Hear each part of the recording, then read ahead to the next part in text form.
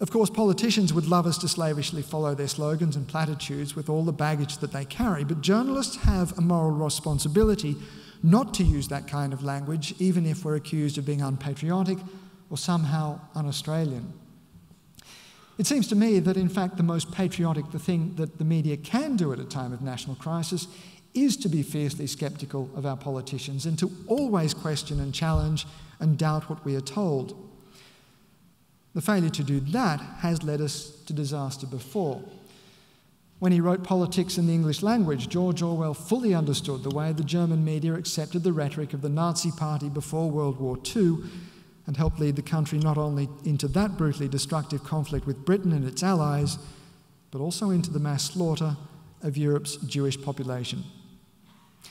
More recently, though, the media famously failed to do its job in questioning the intelligence that the Bush administration used to justify the invasion of Iraq in 2003. Gandhi, of course, understood the role of the media very well.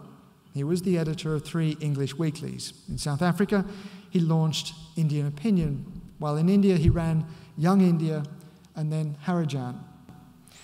Another Indian professor, K. Swaminathan, I think I got that pronunciation correct, said in a 1976 talk that although the papers varied according to their readers, there was a common refrain running through them all: the insistence on truth and non-violence, on fairness to all, and crucially, to my mind, the public good.